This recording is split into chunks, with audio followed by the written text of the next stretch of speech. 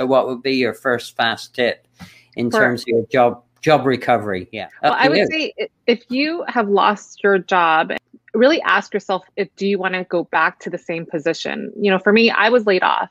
And so I realized also then that the industry that I was laid off from, it wasn't doing well. So you have to notice the signs, right? Are you staying because you want to stay because it's what you are known to do? You have a background and experience, but is that really going to be the future? And is it sustainable, right? So you have to ask those questions. So that would be the first thing, is like, if you're going to go back into searching for a job after a job loss, what is it sustainable? Do you think you still have a long-term, is it going to still be there?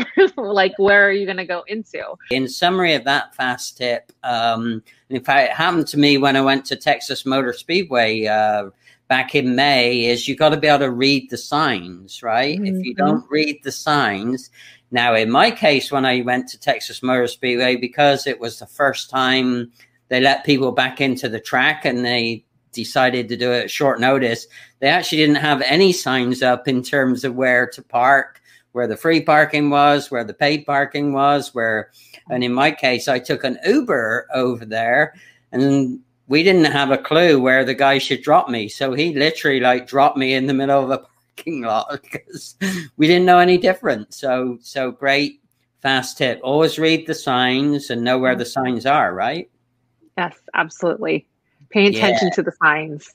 Pay attention to the signs. So, what if your processes do not work well?